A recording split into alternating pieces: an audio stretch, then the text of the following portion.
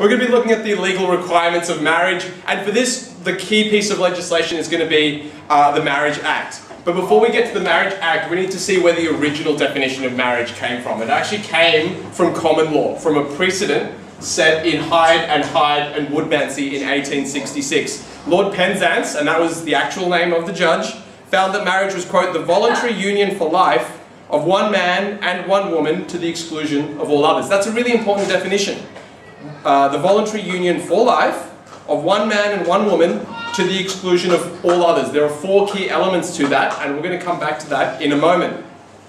Now in Australia, Section 51 of the Constitution gives the Commonwealth the power to make laws about marriage and divorce, and that means that they've passed the Marriage Act 1961, and that defined marriage as the union of a man and a woman to the exclusion of all others, voluntarily entered into for life. Now if that sounds familiar, that's because it's pretty much the same definition that we had in 1866. Had a question? Is he called Lord Penzance because that was the House of Lords? He would have been, I think he was from the Privy Council. He might not have been though. If he was in the Privy Council, he would have been also a member of the House of Lords, so he would have been a Lord for that reason. But I'm actually not sure exactly why. So the key thing here is that there are 4 parts to this definition. So know these. Number 1, it's the union of a man and a woman. That's number 1. It has to be a man and a woman. Number 2, it must be to the exclusion of all others.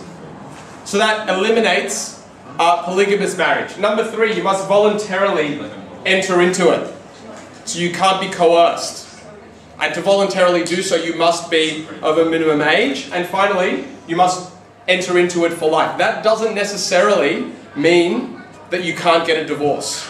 This, however, prevents people from saying, I'm going to get married for 7 years. And at the end of the 7 years, I can renew that marriage, or we can just leave it. Okay, you can't do that. So they're the 4 requirements. Remember this as well. This definition was not always in the Marriage Act. This definition originally came from this case in 1866. It was inserted by the Marriage Amendment Act in 2004, in particular to clarify the man and woman bit. Now the reason the Parliament did this, and not just left it as precedent, is that the courts can overturn precedent relatively easily, particularly very old precedent. This is almost 150 years old. In fact, I think it is 150 years old this year. It's very easy to overturn that by saying society has changed its views since then, so we're going to get rid of this one man and one woman bit. The High Court did that with the Mabo cases. You guys remember, they overturned terra nullius. What the Parliament did is they said, we're going to put this into statute law. The courts have a very difficult time overturning statute law, particularly recently passed statute law, because they said, well, this is the will of the people. The Parliament was elected. Was there a question about that? Yeah, which definition would be more important for this one. The Marriage Act. That's the current one. It replaced this one, and by replace, I mean it reworded it. Yeah. It's exactly the same words in a different order. Yeah. Okay. So let's look at each of those one by one. The union of a man and a woman. That means that 2 people of the same gender cannot legally be married. This is one of the things that we talk about quite a bit at the moment, because the same-sex marriage debate is based on the idea that a union is between a man and a woman, or between 2 adults. One of the key cases in relation to this is Corbett and Corbett. This involved two individuals, a man and a transgendered woman, who got married. It was then discovered that the transgendered woman was originally born as a man, and they sought a divorce from the court. And Lord Justice Ormrod said, marriage is essentially a relationship between man and woman, and that the respondent is not a woman for the purpose of marriage, but is a biological male and has been so since birth. You don't need to worry about that bit so much. Just know that this transgendered woman was considered a man. And so this was a marriage between 2 men. Lord Justice Ormrod then added, this biological male is not capable of performing the essential role of a woman in marriage. So I've got a question. So the transgendered woman didn't tell her husband that she was transgendered? Until after they got married. Oh my god. Oh, well, that's so sticky. And that was a bit of a surprise discovery. Yeah. Now the key thing I want you guys to have a look at here is performing the essential role of a woman in marriage. We're looking here at changing social values. Changing social values. Back then, if a woman could not give birth to a child, She wasn't a woman. which someone who was born biologically as a male could not, then you are not capable of entering into a marriage. Okay, that is still talked about today, about how marriage is for the upbringing of children within the union of a man and a woman, and that comes from this. At the time, that was definitely the view. Today, it's a bit more complicated. Sorry. Just with the wording of the case naming, why is it the two parties involved? Does that imply that they're like against each other? Yeah. So So they got married Corbett, and she took I think Corbett wanted the divorce, and Corbett, the spouse, did not. Okay. And so they had to go to court in order to determine whether they could get a divorce. And the judge actually said, you cannot get a divorce because you were never married in the first place, so it's not relevant. So he annulled the marriage effectively. And the basis of that is, remember, it's the union of a man and a woman. Yeah. Yeah. So if they were applying for marriage, if it was the issue was about their marriage, it'd be Corbett and R. And the surname of the spouse who was getting married. So the wife in this case took on her husband's surname when they got married, but the marriage was never legal because it was not between a man and a woman. So it was annulled under this case. Okay, so this further emphasized the idea that marriage is between a man and a woman that was brought into place by the 1866 Hyde case. Okay, so that was brought into play in 1866. This further reinforced the idea that it's between a man and a woman in 1970, and then further again in 2004 with the Marriage Amendment Act. Okay, so this is something that has not changed since 1866. The next one is to the exclusion of all others. So marriage must be monogamous, in other words, between two people, not between one man and four women or one woman and three men. Okay, it must be between a man and a woman. In Hyde and Woodmansey, Lord Penzance stated, it is necessary to define what is meant by marriage in Christendom. So again, you're seeing changing social values. Back then, the idea of Christianity was very strong to the idea of marriage.